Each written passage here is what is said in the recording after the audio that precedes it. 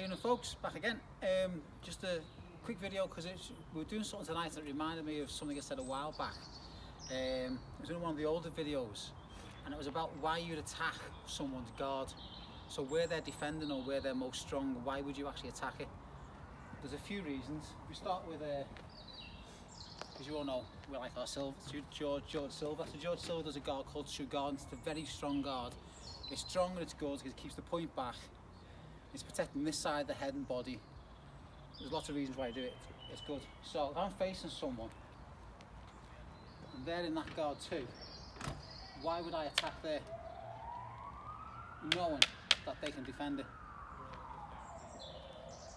So the first reason is, well, it's always about suppression.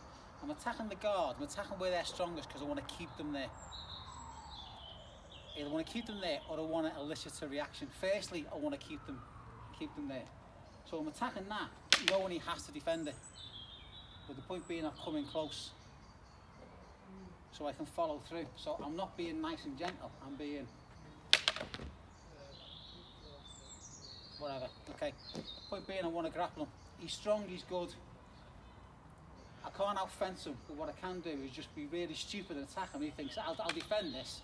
And if I do nothing, he's going to come round and hit me because he's taking all the power out. But the point being, it's suppression. Okay, stop using silver. There are obviously counters this very easily, but the point being, okay, or I might just want to come through, and so on. Point being, I'm suppressing them because I want to close. The other thing is, my attack's good, my hits are strong. Now, works with two-handed sword better, we'll try it in a minute. But the point being, if his guard's up there, I'll go too mad. But the point being, I can power through that. And as I do, okay, there's nothing, no matter how strong he tries to keep that, he will hit himself. I think why I do that, it's not going to do an awful lot of damage. Again, it's suppression, it's making them second guess themselves. If we're in a competition, does hitting yourself count as a point? Probably. But the point being, I'm using power. That has hit himself and he can't stop it, no matter what he does. And the point being, I've taken that for the split second it needs to finish through. Again, suppression to keep him there. Now, if we do it with longsword,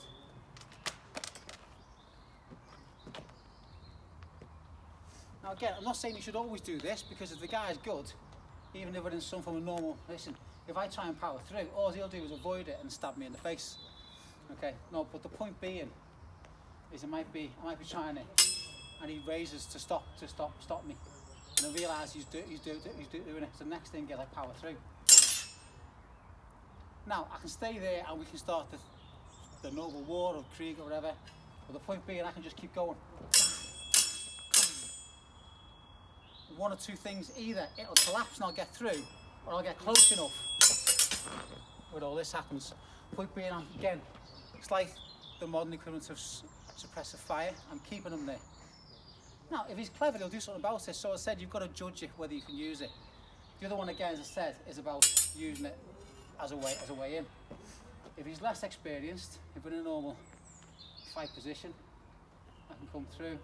It's just simply just a smash through. Again, suppression, and he can block that if he's really strong.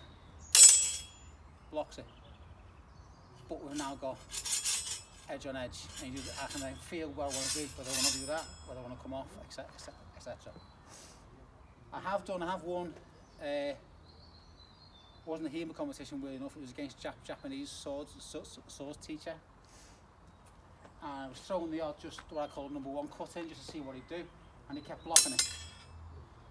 And again, I remembered the whole physics thing. Is you practice this with sticks, I'll show you in a minute. If you keep hitting the same area and if you do it right, the hits start to get harder and harder. And it was just basically just did 1, 2, on the third one, it collapsed and it hit his head. Because again, I kept him there and I kept moving through. There are a couple of reasons why you might want to attack their strong position. You can use it as a way of closing. You can use it as a way of destroying them, or you can use it to elicit a response. We'll get to that in a minute. Get back to single hander. What you find with a lot of single handers, especially basket hilts and so on, what sometimes happens is a pattern appears. So I attack that, and then this, and then that, and that can happen a couple of times. Now if I know that's what's going to happen, I can make that happen. So he comes in, knowing he's going to come round, because he thinks we're going to play this game, bang, and he does it again, bang, and out. But again, it's about suppression and it's about controlling the fight. That's just some ideas why you attack the guard. The caveat is it can always go wrong. You can get it wrong. As I said, a very good fighter, I could be trying to power through and they just very easily avoid it and smack me on the head. But have a play with it. But what's a really good one is if you get a stick, use this. Get someone to hold the stick and practice what you call suppressive hits. So it comes in, I'm like, come on. Keep going. Yay! And again, it's harder with a single hander, but you can do it. No, I can stick it. No. Hold it fair. But again, start with your weakness.